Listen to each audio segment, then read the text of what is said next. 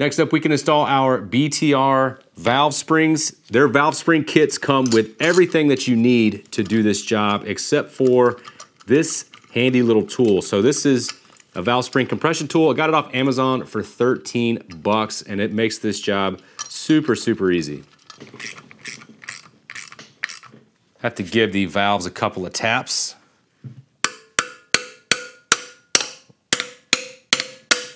Break them free. Now that the spring's compressed, we could pull the locks out. There we go.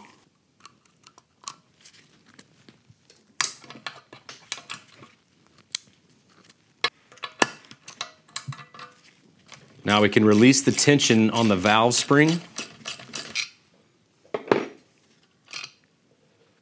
I'm gonna fully remove the valves and clean them up a little bit. They're already pretty clean, but I mean, we're already here, so you might as well.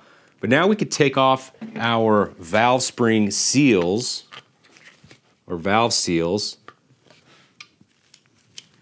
They come off pretty easily. Now the BTR kit comes with your valve spring locator, which is just basically a washer. And it comes with new valve seals. So the way you're going to put these on, just get them started. And I got a 12 millimeter 12-point socket, 1/2-inch drive. Just going to lightly tap them on until they're seated.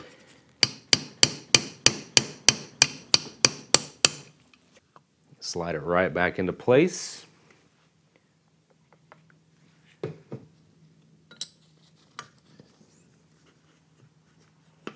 I'm going to put a blue paper towel in the combustion chamber to hold the valve stems up. Now I can install the springs.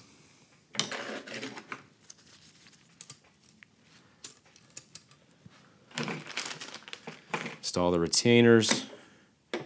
Now we're going to install the locks. So this valve spring compression tool that I got has a grooved channel.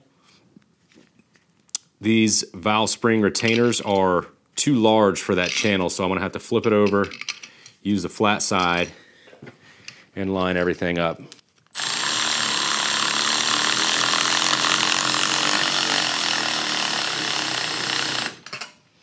All right, now I can install the locks.